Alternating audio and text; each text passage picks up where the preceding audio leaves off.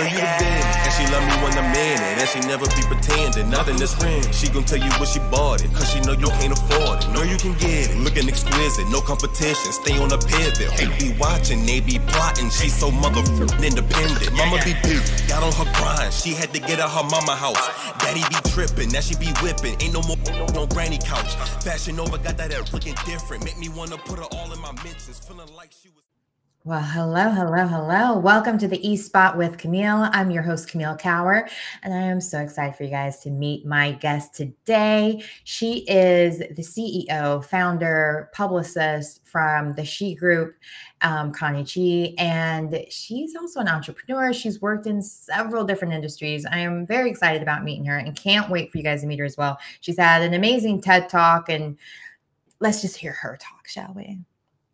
Hi. Welcome, Connie. Thank you. Thank you so much for having me. I really appreciate it. Well, it's important to learn the people behind the people that we're interviewing. Like how do they get these opportunities, and learn more from the people who give it to them? Because some of these questions they don't know the answers to, because they have a great team behind them that's doing all the work for them. So I thank you for coming behind the curtain and sharing all your great information that you have about being a publicist. So I'm very excited. Absolutely. So for those of you who don't know, I actually have a PR agency. It's called the She Group, and we work with inspirational personalities and talents. And my favorite is always telling the story about the underdog. The rags to riches story is always our favorite types of clients that we like to work with. I have a TEDx Talk out there, as you said. It's called Lonely AF, Lonely About Failure. And I just finished my second book called Overachieving AF, right? So overachieving failure and the lessons it teaches you. And I'm also the publicist for, Camille, I'm sure you know, Sergio Della Vici, who is an actor in John Wick 3. Yeah, so I loved interviewing him, by the way. So yeah, he was great. He was great. It was a lot of fun.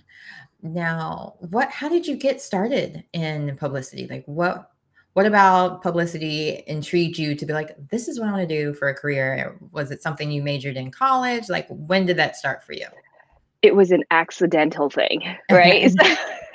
Most great things are. Exactly, right? So I started out, and I actually, corporate life was 16 years working in the diamond mining company. Okay. So my corporate job was essentially carrying around 6.5 million worth of diamonds and traveling throughout the United States. I would sell it to companies like Cartier, Van Cleef Arpels. Okay, back up. How did you get started into that? Like, even that's fascinating. And that was also an accident. And it's a girl's best friend, so we must talk about this diamond industry you worked in. Fascinating. So where were you traveling with that as well? Yeah. I mean, I've traveled Canada, I've traveled Texas, Cali, Florida, Miami. The craziest one for me was West Virginia.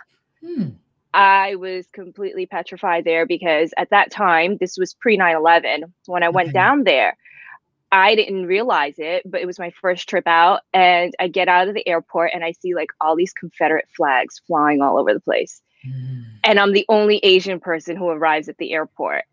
So, we New Yorkers are like chic and like, the Versace sunglasses and, and all of a sudden you come off the plane and everyone's looking at you like you don't belong here. Yeah. So, and that's not a very welcoming flag to see when you're I was petrified. I was petrified. Understandable. So, I basically started as a counter person in retail at Lord & Taylor.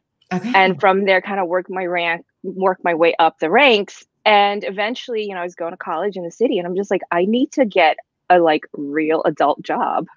So it's like, I don't know anything else but diamonds. So I took a shot and landed a gig out on 47th Street, which is the Diamond District in New York. Yeah. And what was really fascinating was my first day there at a diamond mining company. They're like, sit down, you're going to open up boxes. I'm like, I have a college degree. I'm going to open up boxes, really? So you're opening up boxes and it's diamonds taped to the inside of FedEx boxes, UPS boxes. And my job at that time was literally to take it out, check to see if there was any cracks in the stone, if it was chipped, if it was the right stone, if it was a match to the certification. Okay. And essentially that was what I did for like maybe two years and change, until one day I accidentally threw away a $10,000 diamond. Okay. How does that happen? Because they're really small, right? They're really small compared to like the box, and you're going through like 30, 50 boxes a day. So you can imagine how easy it is to just kind of lose a stone. And when I realized I lost the stone, because when you sign on to a job like this, they say if you lose any stones, or if you get robbed, they will garnish your paycheck until the stone's fully paid for, or the merchandise fully paid for. And on top of that, they take double life insurance out on you, because if God forbid something happens, they get paid out and your family gets paid out. And then they do a full credit check, right? So you have to have like really good credit. And then I got interviewed by an ex-FBI agent. So essentially I threw out that stone, and I'm just like, I'm crying. And this is a building that had about 25 floors. I went dumpster diving for this freaking stone. And I went through people's lunches and like garbage bags. I was in tears, just looking for this $10,000 stone. I found it. I found it and I cried.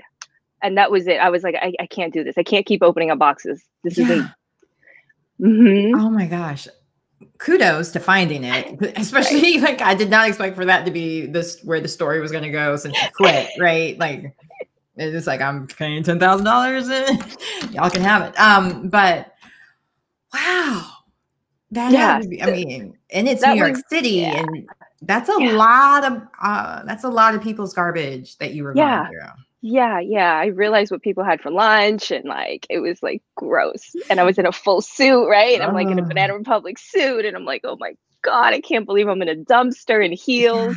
So that was the start of my career in the diamond industry that lasted about 16 years. Wow. Okay. So you left there. What did you do for the other 14? Because so, 2 years of boxes. After that, I'm sitting there and I'm just like, well, they get paid out if anything happens to me. And I'm traveling with 6.5 million. It's not even my merchandise. And it's to the point where I have to babysit an entire handbag worth of diamonds. So I'm like, I can't live like this. You're constantly looking over your shoulder. They're telling you, things to do to not get followed, because we're targets, right? You don't have a bodyguard. You don't have a weapon. And you're traveling like this. With 6.5 million. 6.5 million. Yeah. And that's in the handbag. And then on your body, you obviously will wear some as well, because there's certain stipulations. Like if, for example, you go into Canada, there's a cutoff on how much you can bring. So in order to go around that cutoff, you would wear the rest on your body to avoid the, I'm like thinking of every like drug movie where they're like taping. But now I'm imagining it diamond, crystal, like, wow, who knew? I'm learning so much. Wow. So, I mean, at one point I had to cross the border with, I think it was like 185,000 on my neck, right? And then on my ears was about 35,000. And then in the bag was about 3.5 million. So that's how I was like crossing borders and stuff. Yeah, it was definitely a fun adventure. Yeah. Definitely a fun adventure. I have stories for days from that industry. I mean, I remember I saw one time they made a deal, a sale of a stone with a handshake. And it was a $30,000 stone. The next day, the gentleman comes in with a duffel bag filled with cash and then dumps it on the table. And that was it. They were done. Payment was made. It's funny. So my cousin, he's a chef on these different yacht companies, and he'll travel around on vacation. Well, people are on vacations on these yachts, and he's their personal chef. And he was telling me one of the people he worked for was, I want to say they were Russian, and they owned a diamond company, and he was just talking about how loosely they were with money and stuff. And that's normal. Yeah. So hearing your story is just like, oh yeah, diamond people, of course. Yeah, exactly. And then the thing is, you get jaded, right? Because every year we had to, as salespeople, we had to travel to Vegas for 7 days, and 7 days we would at these shows. It's diamond shows. And let me tell you, Camille, you would see diamonds from all over the world. And it was a trade show that was the size of like 3 football fields. in one hotel, and then there was another one in another hotel. So it's 7 days like this, and you saw like 5-carat D flawless, 25 carats, Yellowstones, orange diamonds, like you name it, rough stones, polished stones. It was insane. And they would put you up in the hotel at the Wynn, right? Because you're salespeople, you need to stay close by.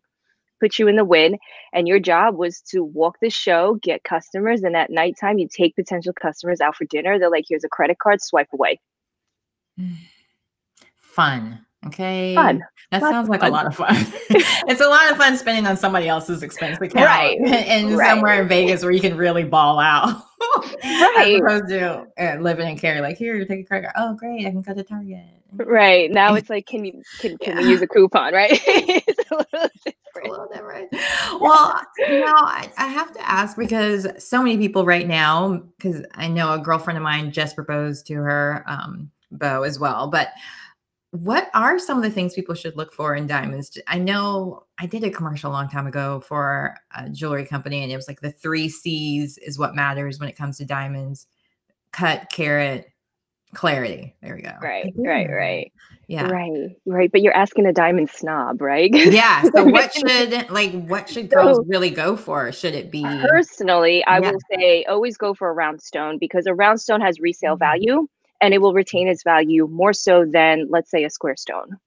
And, for the stones, you always want like a triple excellent stones. It means excellent cut, excellent clarity, excellent, throughout the certificate.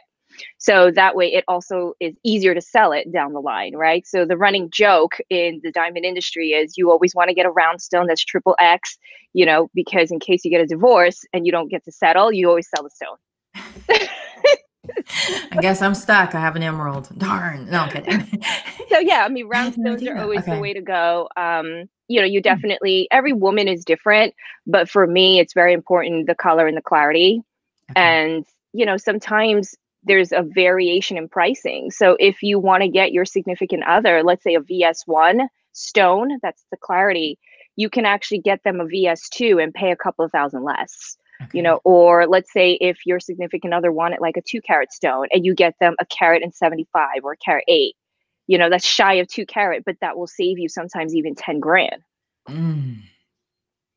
Well, thanks for those tips. Just in case people are out there wanting to get some bling bling, then we're getting it from the expert who worked 16 years in the diamond industry. So at what point did you go from diamond industry to publicity? I think the point was when I had this like aha moment when I realized they profit off my death. I'm like, that was it. I was like, you know what? I was unhappy. I was working for someone else's dreams. I was guarding pieces of rocks that wasn't mine. Right. So I was like, I'm going to start my own company. And my biggest mistake was I started a company because it was trending. Right. So never start businesses because it's trending. And because of that, I ended up with 3 failed businesses, all because I was just not even familiar how to get started and why and how. So my first business, I thought I wanted to be a life coach. Well, I quickly learned life coaches. I can't do it because I just can't do it. Listening to people's problems 365 days, like I couldn't. So I closed that down and I was like, you know what? I've been in luxury. I'm going to do concierge services, right? Oh, yeah. Sounds kind of nice, swanky. But here's the thing, Camille, I had no idea what concierge did. No clue. So that was done. And then I turned around. I'm like, well, what'd you go to school for? I went to school for marketing, right? So I'm going to start a marketing agency for yoga studios. And the problem is yoga studios, they don't necessarily have that extra revenue to outsource third party for marketing. Right. So that was like done. And then I launched this agency and I'm just like, you know what? I cannot, it's like having 3 divorces, right? I'm like, I can't have 3 divorces right now and not learn anything from this. Hey, J-Lo's done it. Elizabeth Taylor has done it. You married the wrong one. The next one's coming around. right. Don't stick it out. No, I'm kidding. Exactly. So I started this agency, and it Okay. just started as a general marketing agency and morphed its way into PR because a lot of our clients were like, why don't you do publicity for us? Can you do publicity for us? And I was like, well, it's scary to just one day pick up your business and be like, we now do publicity, but we used to do marketing, right? So, I was I like, feel like they go so much hand in hand, marketing, I mean, publicity. I mean, it from the just, outside, but yeah, to some degree, yes. okay. But also the difference is PR is focused primarily on, press, broadcast, media, news, pitching those for your clients, where marketing is how do I get customers to buy from me? Okay. Right. So it's a little bit different. Yeah. So that's how I kind of landed here where I am now. Oh, that sounds like a fun journey. And so one of the comments actually says there are no accidents. So No, it's a good one. Yeah. Well, so you started your publicity business. How long has it been now? So this agency is 3 years old, 3 years young, right? 3 years young. And we've been doing PR for about like a year and a half now, currently with this. And you've done some books in between. One is about your failed businesses, but I don't like when people call things failures because you're learning from them. It's a failure only if you didn't learn from it and you just kept doing it. Then I feel like, okay, you're kind of failing over there. But, if you learn from it and decide, oh, this is not meant for me and move on, and especially since you started such a successful business afterwards. But what encouraged you to write the books? Well, in the second grade, one of my dreams was to be an author, and my entire family at the second grade laughed me out the room. So kind of killed my little dream, right, in the second grade. So as I've gotten to be an adult, I'm like, you know what? Let me just try this out. Let me just try this out. The first book I wrote is called Branding Without a Brand. How do you create a brand when nobody really knows you? And the second book I wrote is Overachieving AF, which is a little bit more about, as an overachiever, what did I learn through my failures and how do we overachieve failing, right? And I wrote those books just to kind of share with people and let them know that you don't have to struggle alone. I think entrepreneurs, we walk this really lonely road because not many people understand why we're crazy enough to chase our dreams with little money in the beginning and why we're willing to sacrifice sleep and all the other things. And when we have that moment of success, it's like, who can we share it with? And you realize, you scroll through the phone, wow, there's no one I can call. Yeah. Or, you have a question about entrepreneurship and it's like, who do I talk to? So I just wanted people to know that these are resources. They're really real, raw, insights into my own mind, what I was thinking, what I went through, how I reacted to it, what I did, and some takeaways that people can kind of just use if it helps them, use it to just better their emotional well-being as an entrepreneur. Yeah, well, I'm curious because so many people right now are probably a lot like yourself, trying to figure out their next path, maybe because they were laid off, furloughed, or just realizing I don't want to do this whenever COVID's over. I still don't want to go back to my job. I need to find that right entrepreneur job that they can do or become an entrepreneur. When you had those failures, it's a quote, how did you know, okay, I need to change. This isn't working. And not, because so many times they make it seem like your dreams, you really have to work hard for it and to really get, you hear both sides. You hear that you have to work 24/7 to get what you want. But at the same time, you'll also hear if it's meant for you, it'll be easy. It'll just, not easy, but the opportunities will come. If it's meant for you, you'll know, type of thing. So what was it for you that was like, okay, let me pivot and try something else, or this is definitely what I need to do, and just the hard times or good times, I need to keep doing this? Well, it was, for me, happiness is the barometric marker, right? Because if we are doing something and we're doing it with anger and you're dreading it, and that's not for you, that's not the thing for you. So for me, I had to feel it first to know, okay, this is for me. So if I didn't feel happy doing it, that was number one sign that like pivot. The other thing was to ask myself, if you weren't getting paid for this, could you get up every single day and be happy doing this? And what was it about this particular company or this particular industry that brings you that happiness? So those are my two markers. Yeah. So what about publicity makes you happy? I think it's a challenge part, right? There's a challenging part because if we go back to the overachiever in me, right? So, every client is a different challenge. Every client has a different story. And every client needs to have a different set of way you communicate with them. And for me, I think that is the fascinating part because I'm also certified in Neurolinguistic Programming. So I love that from Tony Robbins. Yes. My parents used to listen to his CDs as a kid, so that's why I know Neurolinguistic Programming. Oh, great. Okay, tell me more. Sorry.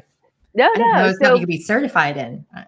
It is. It's really cool, by the way. Okay. It's super cool. So, because I got certified in this, so it's very fascinating for me, the subconscious, the human subconscious mind. What do they say? How do they say it? Their body language, the words that they're not using to really understand people, right? I think it's so fascinating because everybody's so different.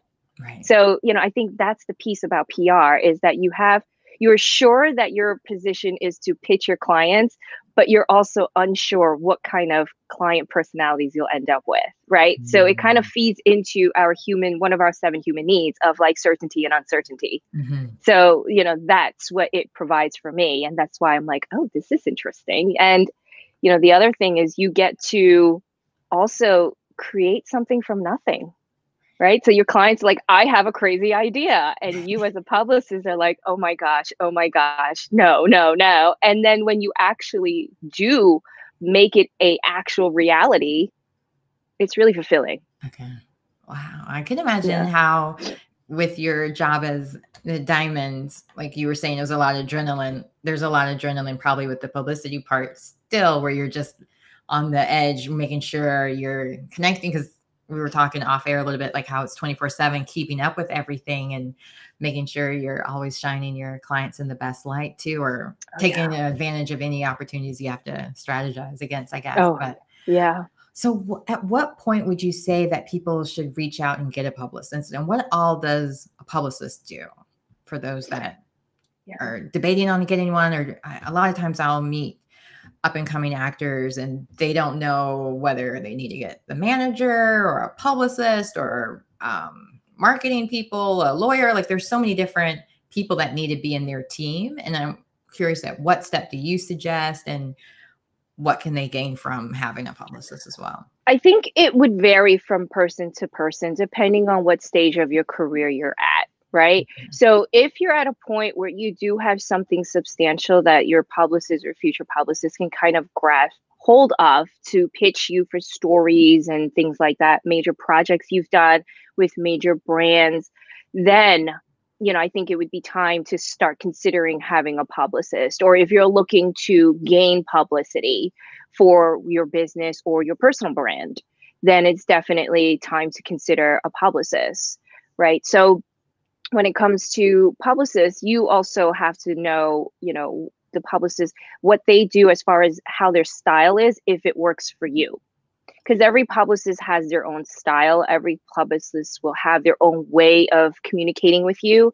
So it's important for you to also feel out the publicist to see if you guys gel and, ask questions. I think it's really good to ask questions. Don't just sit there and, take it all in. And then you go home and you're like, now what? I don't know. Right. So ask questions. I think it's really good to create that connection. You have to be able to have that connection with your publicist because publicity is sort of intimate if you think about it, because your publicist is telling your story and your story is unique to you. And it's also very special to you.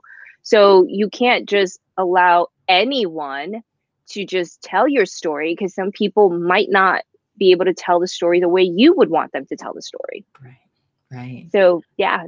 Now, when it comes to creating the story, do you suggest, because even with people coming up with their own brands or being the brand, even they might not really know, what does that mean? I don't know. Like, even like, for instance, for myself, I think about this all the time. I know what kind of brand I hope I project, but at the same time, maybe that's not how I'm received. And so as a publicist, do you ever have those moments where you have to maybe not coerce, but maybe like that you fit more in this area? Or do you just follow whatever their brand theme or whatever it is that they bring to the table? Or do you try to kind of gear them to a different direction if you know that would be more beneficial? Yeah, definitely. There are times that we will do that, right? And there's clients who, for example, might be involved in 4 or 5 different industries for, maybe fashion and then, motivational speaking or, whatever it is. So you need to sometimes you have to craft stories for each of these industries. Okay. Because the way you approach press about a motivational speaker is much different than you approach someone who is an actor or a model or hosting a show, right? But if this is something that this one person does 7 of these things, you have to be able to either craft different stories or learn how to pull them all together as one.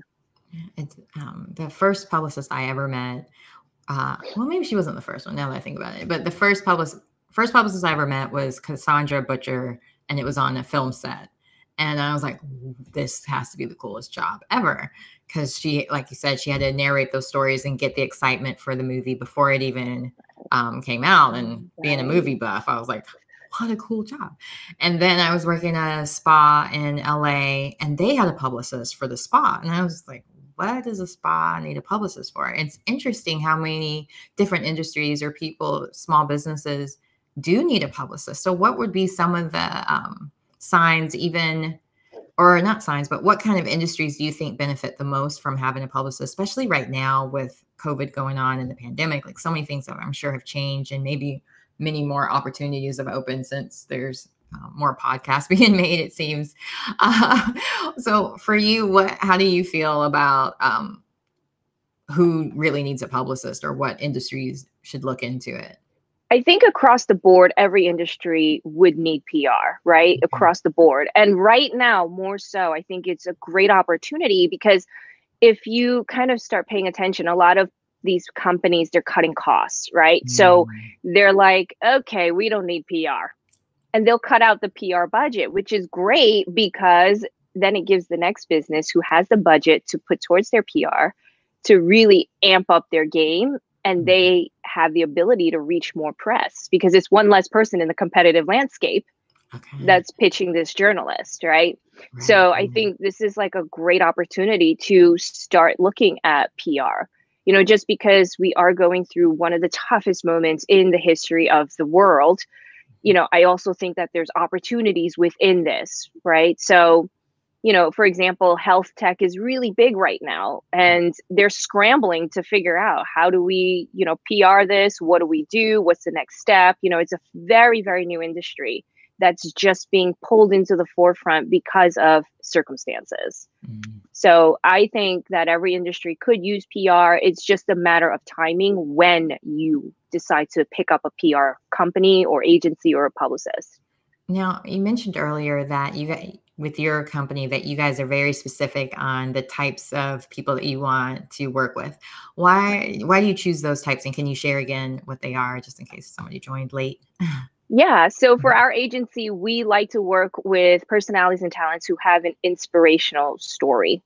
So one of the favorite types of clients that we like to represent is the underdog, right? The one that went from rags to riches or had to claw their way out and is super successful now. And the reason why we like that is because if we are an agency that is telling stories worth sharing, these are stories that are worth sharing. And as well, these individuals, I think a lot of times get overlooked, because they're not let's say Nike, they're not a major brand, endorsed, they're not in the mainstream, let's say like a Cardi B collab. They didn't do anything like that. So a lot of people and agencies will overlook them because they just don't either believe in them, or just don't know that how best to kind of position them in the marketplace, right? So I think people who are underdogs have a fascinating story. And the other thing is their work ethics is unparalleled. So, that's why I like working, our agency loves working with people like that. They're really quick to respond, and, they're just, they're there, they get it, they're ready to work alongside you, and there's no ego. It's not like I'm better than you, you're better than me. Right. So it's great. So this is why we specifically are geared towards that type of clientele. Okay. Now, since you've worked in this industry for 3 years now, I'm curious, has there been any incidences where you had to, because it seems like every day someone is getting their foot in their mouth, or a brand is being noticed for making missteps, whether it's Gucci, H&M, there's been so many incidences where negative publicity and press, and there's that saying, there's no bad press, or all press is good press, or so on. But it's with cancel culture, that's kind of changing a little bit. So I'm curious, have you had any issues where you had to kind of fix those kinds of things? And do you have any suggestions for people? Like, they probably should have a publicist before they get in trouble, but just in case, like, how do they even, because it's funny, I'm having a guy Monday who is an online person. He does online, like reputation management, probably. Yes. Okay. I was like, not personality management, reputation management. And I was just so fascinated by the idea of how he can clean up their online presence. So I'm curious if there have been any incidences, or even people who maybe not realize a publicist will help with that. How do you handle those situations? And that's part of the reason why we work with inspirational talents and clients, right? Because they know what's it like to be at the bottom. They know what's at risk of them losing. So they're more likely to be on point with how they are going to position themselves in public, when they speak, what they say, how they interact. So they're much more careful, right? As opposed to somebody who is maybe a little bit more reckless. I mean, every publicist will go through their own special scenarios, let's put it that way, their own special scenarios of crisis management, PR crisis management, right? And luckily for us, our team is very on the ball. So we do a lot of Google scouring. We do a lot of social media scouring, just to see if our clients are up to date, up to par, what they're saying is good, what they're saying is not good. If something needs to come down, it needs to come down right away before it gets 7 million views, or, we will definitely be proactive. And what's great is a lot of our clients will even ask us, you think this is good to post? Should I post something like this? Should I not? How would you word this? And it's really good that they take the initiative. It means they care, and they're not just doing it for the gram, for follows, right? So, I think you have to be very careful in today's climate, and be very, very considerate of the fact that you're not the only one who is going to be seeing this post or video. And if your messaging as a brand and as a person is all about, let's include everybody, let's be, open to all races, all cultures, and all that, then your content needs to reflect that. And I think that's really important. I think that's number one, right? And a lot of people, they forget that because they're busy with life and this and that, and they just never thought about it. But I think this is time to readjust the way we kind of look at the world. The way you and I grew up was in different times. What was acceptable and not acceptable is completely different back then than it is now. Absolutely. So I think it's important that, a lot of people, before they get that publicist, go online, do a little audit of yourself. If you have to clean up some of your content, clean it up, because there are publicists out there who won't rep you if you're like sloppy all over the place and you have content that's inappropriate. There are publicists like that too, and I don't blame them either. No, I mean, that's a lot of work for them that they probably don't want to touch with a 10-foot pole.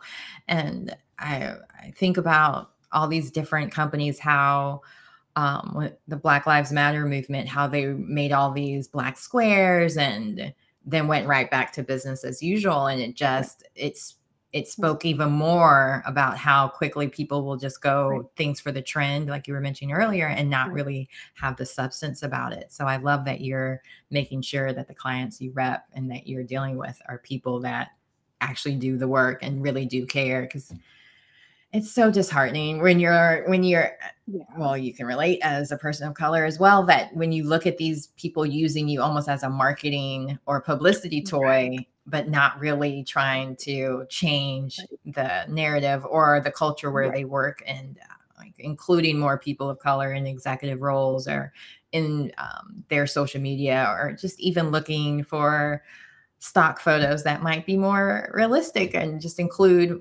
more people in it, or from different cultures and genders or whatever it may be. But I'm curious what's going to be the backlash of some of that with some of these people who just used it as a prop to play along. And then people are starting to discover, oh yeah, they didn't really mean it.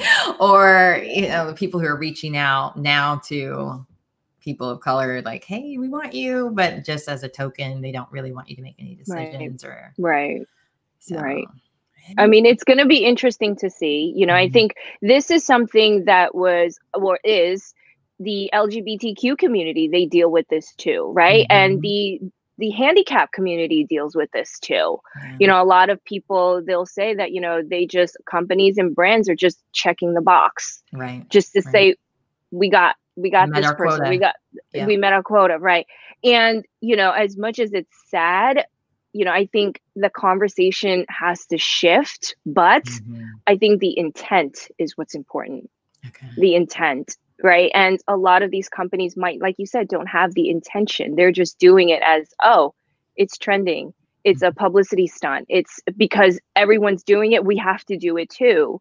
But you will also see companies who are actively asking questions and asking how they can make this different. And those are the companies that I would suggest paying attention to. Not the ones who are just like, let's just check the box. Like, checking the box is easy. Anyone can check the box, but this is not what we're here for. We're here for real change. Yeah, I was very disappointed with one of the brands I work with, where I was like, since I'm already working with you guys, and everything's going on, let's try to, I extended the olive branch and then crickets. I was like, oh. And then I looked at their social media feed. I'm like, ooh, they probably don't really care. So I'm better off not even being that token for them, because it wouldn't have been a continuation of what they want to do. And it doesn't look like it's something they really were into. So I was like, I go where I'm celebrated, not where I'm tolerated.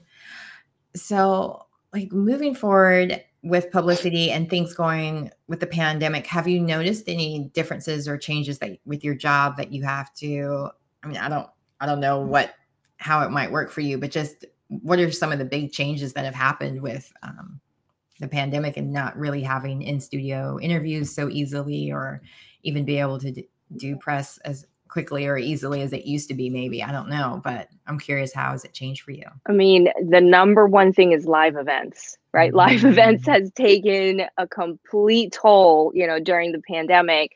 And a lot of us as publicists, we rely on live events in the sense that, obviously to get our clients there, to be seen, to be photographed with certain, VIPs or A-listers or things like that. And with events completely demolished right now, that's something that's been a big challenge for us, trying to figure out how do we pivot from that. So, that's the first thing, is live events is completely the biggest challenge right now. And, for us, a lot of the publications have been laying people off, a lot of the blogs and radio stations, the radio stations. So now it's like certain categories they used to cover, they no longer cover now. And everything's about COVID too.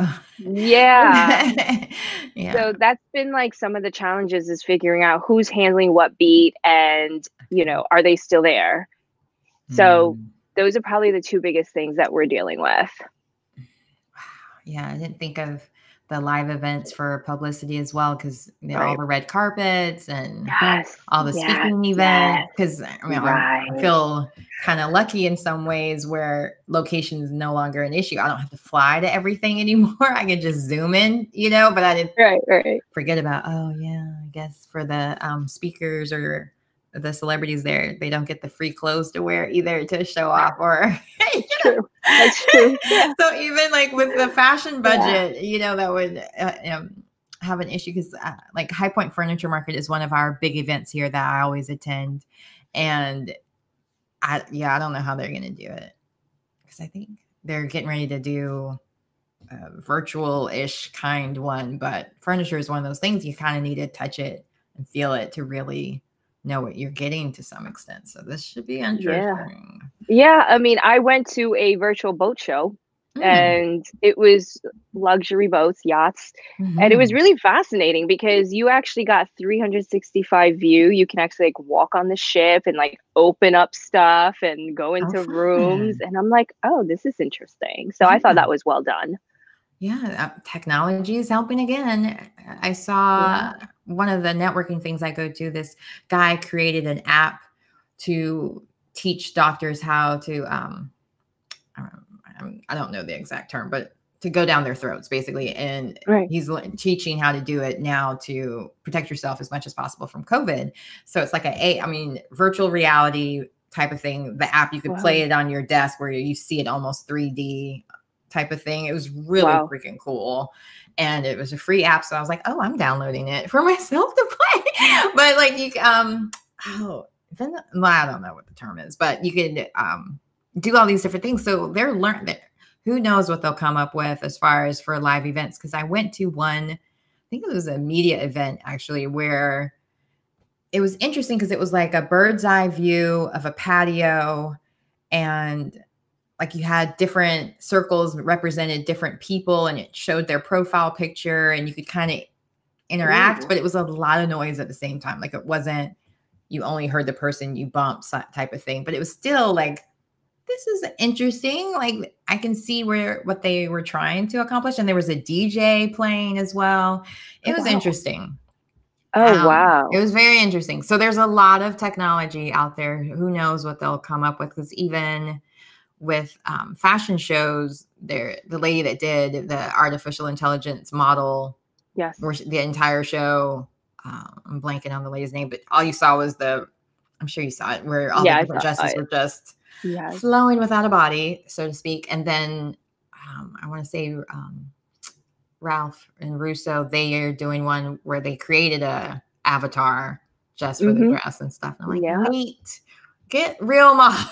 You could just ship all of that to one model and have her like, just like Naomi Campbell did for Vogue, iPhone picture it up. But I don't know. I guess I should be thankful it's a person of color that they used. But, here we are. So I'm curious, what do you think moving forward would you like to see happen as far as with publicity or PR, even like other ideas maybe for live events or other ways to kind of, I guess, strategize during this time when it's all Zoom or not in person? Yeah, it's a great question. And I think, with PR, the biggest challenge is always getting your client in front of the right publications, right? And usually for us as publicists, we would have to pay a lot of money to sometimes acquire lists and things like that, right? So I would just wish that it would be more open in some way for us to have that access to a lot of these journalists much easier, and it goes with the territory, right? It goes with the territory. And I think, as publicists, minority publicists aren't celebrated as much. And I think that we as minorities need to be celebrated no matter what country background you're from. And, I think with everything that's going on right now, it's a slow course of action. And we're getting there. We're getting there. But, it's really interesting because, and the reason why I bring this up is a couple of days ago, and I was on Instagram and I put in the hashtag Asian founder, just out of curiosity. And there was only 100 posts attributed to that. I'm like, this is interesting. So it reminded me of something that I think Robert Kiyosaki says. He's like, why does the C student, the A student work for the C student or something like that? Like the C student was like the boss, and the A student, in school, the A student was working for the C student. And it was really fascinating to see that, because I'm just like, it just still shows you that we still have a way to go. Yeah. And, I think in the PR space, minority PR needs to be celebrated. It really does. And I'm hoping to see that. Well, because you never know who's watching. What kind of support, or what would you like celebrate it in what way? What can we do to help? Well, I think a lot of minority-owned public relations companies are small. So, of course, the funding aspect is always super important. Mentorship is always super important. In PR, there's really not a lot of, at least that I know of, there's not a lot of people who are like, sure, I'll mentor you, right? Outside of interning for major PR agencies, you're kind of like at your whim, figuring it out. You Google it, you YouTube it, and then you ask a friend to phone a friend to phone a friend. Okay. And it's the wrong information, right? So it happens. Yeah. Right. So I think, education wise, helping, because a lot of the next generations want to do PR, and we have to pass the torch to somebody as publicists. And, I think it's up to us to try to see how we can make that change. So I think, part of celebration would be more funding available to public relations agencies, in the form of government grants, or I don't know, private grants. Even mentorship for a lot of the PR space would be fantastic, because there's PR agencies or publicists who want to do PR but don't get the business side, or vice versa. Right. So I think mentorship is super important. I would agree with that, because it's funny, when I was working at the spa with the publicist, I loved her job. And I was just like, that's what I want to do. And I remember just like kind of asking her questions every day after work a little bit more, just to learn because it seems so glamorous compared to what I was doing as an esthetician. Although I loved being an esthetician, like if I could, I would do it right now, but carpal tunnel and other body issues have made it impossible to do any more manual labor jobs. But you still got to talk about skincare, and like you were able to introduce it to other people, and she would do different things with different radio stations, giveaways. And like I had the opportunity to work on Jennifer J-Lo's music video. And so she gave me gift bags to bring to J-Lo and stuff. Like, it was just like, I felt like it was really a cushy, fun job. And she seemed to make her own hours, because she just kind of came in whenever she wanted, type of thing too. And I was like, oh, I love this California carefree life. Right. Compared to I just come sweating out of a room from steaming and cleaning this third or fifth person today with acne, which I love too. I really miss. I mean, thank God for Dr. Pimple Popper, because that can feed some of my need for extractions. But there are times where I'm like, come here, honey. Let me practice on you. Or my mom, she'll let me extract on her, because I still have a spa room with all my equipment still. But I'm just curious, like what we can do in general. Just I think a lot of fields with women, we're kind of pitted against each other, because there can only be so many women at the top, or in certain industries. Like we're kind of, I don't want to say conditioned, but I guess it's conditioned where we're more competitive as opposed to collaborative. And I think there's so many different industries right now that, because they're home, because of the pandemic, it would be so easy to help each other now and just kind of build that empire, so to speak, where you're working with all these different women, like, because maybe there's certain industries you enjoy more, that you would be your specialty, and you could just like, well, she likes to do medical, or she's over here, she likes to do athletes, or whatever, that you guys would be able to cross promote each other as well. And so I'm curious what more, how those conversations can even happen, or what we can do to kind of change the narrative about the opportunities not being out there, or even, I guess, creating more mentorships as well, just because there's so many kids now who are home too, as well. That, even though they might be in school, there's access to in between Zoom classes that they might be able to be available. So I'm just curious what else you would suggest. I think one of the biggest thing is in the PR, in every industry, they have those like associations and forums, and membership is like $1 million, right? So I think I have a having couple of those. having some sort of forum for the public relations space that is affordable or that is reasonable, I think that would be a fantastic start, especially with what's going on right now. Not everybody has residual income or, an extra $1,000 laying around to just sign up for membership. Right. So having that forum where publicists can ask each other questions and see how do you do this? And those are things that are really, really helpful, I think, for publicists. There are a few out there, but I would love to see, more of them, because publicists from different parts of the world might bring a different perspective. Right. So that's always super key. And the mentorship part is always super important as well. I'm a firm believer in that. And I don't know if I told you, but I also mentor teen entrepreneurs. You said you had some updates for me today as well. So we'll make sure we talk about that as well. Yes, we will. Okay. So, teen entrepreneurs and, some of the things that I've seen in that space is that they're afraid to ask these questions sometimes.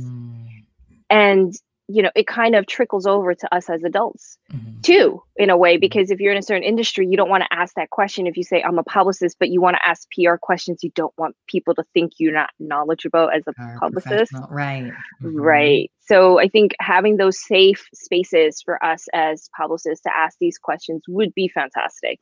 So if anybody wants to create something, let me know. I was going to say, I think there's some Facebook groups. I'll have to see if there's any that we're not both already in. Because I'm sure you join a lot of the public, because I join them just as, because sometimes they'll pitch whatever their newest client really quickly. Like, I wasn't aware of this person, or different things. So I enjoy it from that standpoint. But I am a member of the National Association of Black Journalists, and it includes publicists in media, like podcasts and all of those different things. And I'm curious, is there one for the Asian community? Or not that I know of. Looks like Connie's got something to do. There's going to be an Asian Journalists Association coming up, and maybe include PR. Well, or make it a PR include, because although I haven't seen a lot of collaboration in that sense with the publicist and media. From what I can tell, it seems like he still has to jump through all the hoops to get pitches and so on. And it's kind of like, dude, you guys are right here in the same meeting. Why? Right. I stopped. That's one of the biggest hurdles, right? And then that same journalist gets like 1,000 emails every single day, and you're just hoping and praying that this person opens your email. Right. And even for myself, where I was just noticing, because I was in radio first, and like we would have different guest speakers come in, and it was like a perfect opportunity to pitch them to be on my show and so on. But there was times when I just was like, why aren't you guys working together? Just because you're at different stations, like you could so easily like strategize together, and because you may be at this station today, but next month you could be, like things change so frequently that I guess from working in the film industry since a very young age, and my parents working in it, you just knew that yesterday's PA could be tomorrow's director. Like it's just that quickly things can change, because you don't know that PA happens to be a USC film student who's just getting his foot in the door, and now he's creating movies. Like, you just really never know. So it's very 100%. Important to 100%. Yeah. Like, why is it always the women-centered professions that tend to not want to work as sisters sometimes? But we're going to change that. Yeah. Now there's the time we're having these conversations. So tell us your latest updates, because time flies so fast. Oh my goodness. So my latest update is there is a organization that is very, very dear to my heart, that I am truly loving them and I truly support them. It's called the Avery Project. I don't know if you guys have heard of it. I haven't. So Avery Project is based out in California, and they are actually helping kids really in a very unique way, on an emotional level, whose parents are incarcerated. And I think that organizations like this need to have more shine. And that's why I've been supporting them. And I think that it's just brilliant because a lot of times we don't think about these kids, what they go through. Right. Right. And they're innocent. And they're so innocent. They're so innocent and they don't know where to turn. So, I think this organization is amazing. It's a wonderful organization. So if you guys get a chance, check them out. Yeah. How do you spell? Love it. I just want to make sure. I'll type it in the comments. Avery, Avary, and then project. Just like the label. So check them out, support them, follow them. What are some of the things that they're doing? Like how can we, always money, but what are they? Right. That's like anybody, right? Yeah, like obviously money, but for those that don't have the money aspect, but what exactly are they looking for? Helping? What exactly are they doing with? Is it like? So they have like a support system. Okay. They have some like support system. Right now, obviously with COVID, everything is done digitally on Zoom. So they have a support system for the kids and it's tightly like guarded because these kids, you have to be very protective of them, right? They're already in a delicate space. So sometimes they get together to discuss challenges or, they have special speakers that come in to just kind of give them that support that they need. So they do a whole lot of different things. Pre-COVID, from what I understand, they were doing sort of like retreats at some point where the kids would get together. Went to the website. It looks like camp almost. It looks like a lot of fun. Yeah, I think it's a great space for these kids. So yeah, if you guys can just support them, they would be great. Yeah, and they're looking for mentors as well. Which is great. And I see they do things with horses. My poor daughter. She used to take horse lessons and then nice.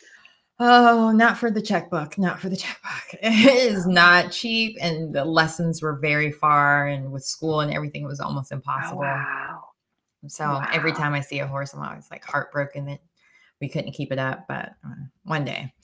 So I'm glad that they're getting that opportunity there as well. And so many other different things they look like they're involved in, but I'm sure now everything would be Zoom related, but that's one of those things that I hear a lot about with these different networking events I go to where they really need to help with the digital divide as well. So I'm sure that's something that they probably would need for some of these kids that might not have access to computers or internet at home. And now with virtual learning could be getting really far behind, which would be another thing that would be a hurdle for them to have to, or a challenge, or depending on how you want to look at it, for them to overcome. And I'm sure if there's any techies out there as well, this is a great project to help get involved with as well.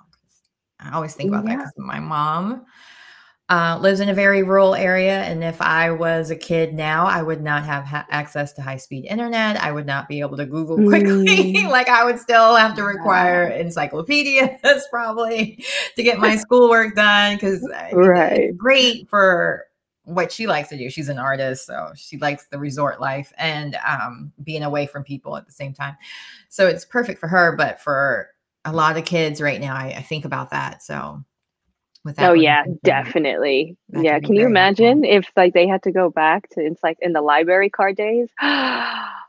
No. Or remember like you had to pull out the drawer and you go through the cards to like find which aisle. So I'm dyslexic. That was a nightmare for me every time. Oh, I'm sure. I would write it down, but then I might not write it down correctly. And so now I'm looking down the aisles and I had to come up with a way to kind of memorize what was where for my major when I was, because the college libraries are huge. And yeah, it was very frustrating. I really hated it. I'm really glad computers exist because my parents got me like Encarta CD encyclopedia. It wasn't the same as Google, but that's what we had too. If you remember yeah, I remember those. Yep. Oh, I remember.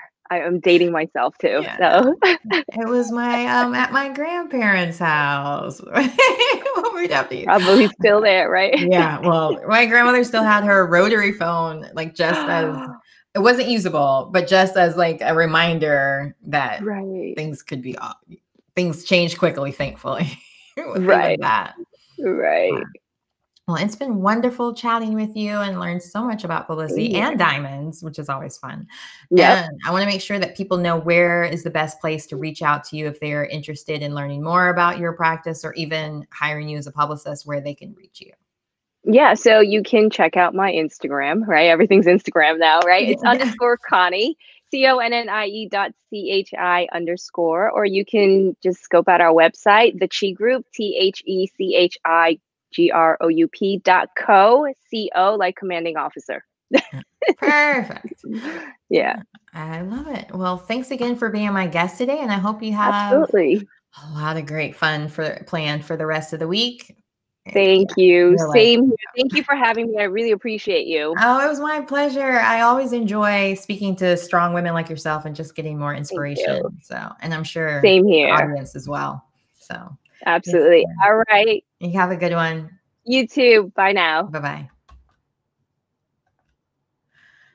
Well, I hope you guys enjoyed having Connie as my guest today. She had so many great stories. I had no idea about wearing all those diamonds. Like, I think in my head, that just seemed like the coolest thing ever. But I would have given all the diamonds away if somebody was going to kill me over them. Like, I'm not that girl. So glad I never got into that industry as a job because blood diamond, I'm not the girl.